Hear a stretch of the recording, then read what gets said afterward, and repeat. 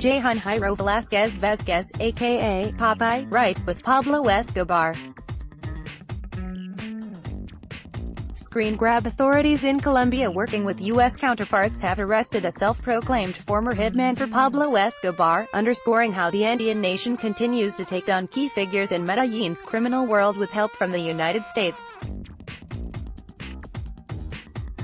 Jhon Jairo Velásquez Vásquez, alias Popeye, was arrested in Medellín on May 25 on charges of extortion and criminal conspiracy. Mayor Federico Gutiérrez confirmed the arrest in a tweet. According to local media outlets, Popeye was arrested after appearing with his lawyer at the Organized Crime Prosector's office in Medellín, seeking to find out if he was being investigated.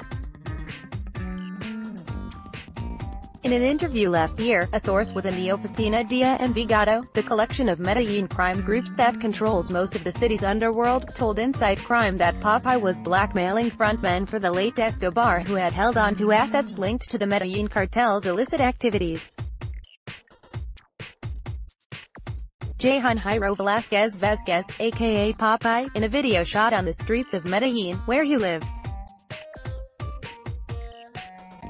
YouTube. Popeye Arrepentido. Sources close to the case who spoke to Colombian news media appeared to confirm this account.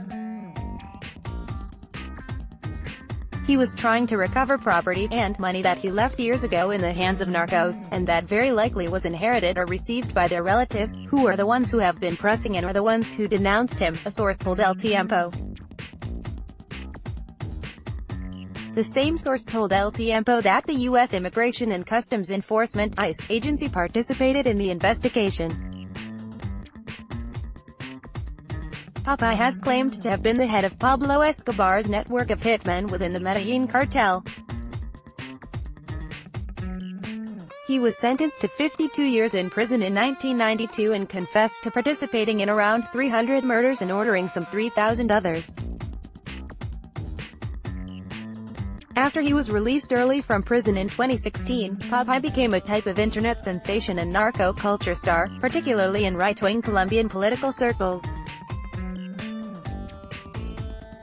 Inside Crime Analysis. The arrest of Popeye provides further evidence that U.S. authorities have helped their Colombian counterparts secure a series of high-profile arrests of key figures in Medellín's underworld, which has created a cycle of these individuals turning on one another. Comparing Pablo Escobar, left with FARC leader and chief negotiator Iván Márquez, in Medellín, April 15, 2013. The sign reads, "Guess who has killed more policemen? We want peace without impunity." Francisco Santos, Reuters. Alvaro Loprendid. Authorities in Colombia arrested top oficina figure Juan Carlos Mesa Vallejo, also known as Tom, or Carlos Chata, with help from U.S. authorities in December 2017. And information obtained from Inside Crime's source in the Oficina suggests this may have contributed to the takedown of Popeye.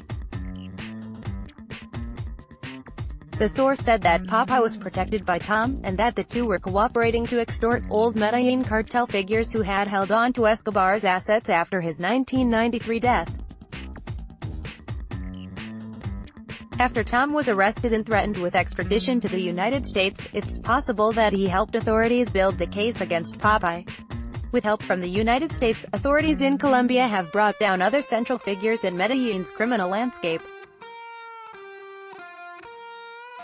Diego Fernando Murillo, alias Don Berna, and Eric Vargas Cardenas, alias Sebastian, but these high-profile arrests have opened up space for the Invisibles, an emerging generation of Colombian drug traffickers who have adopted a more clandestine profile than their predecessors.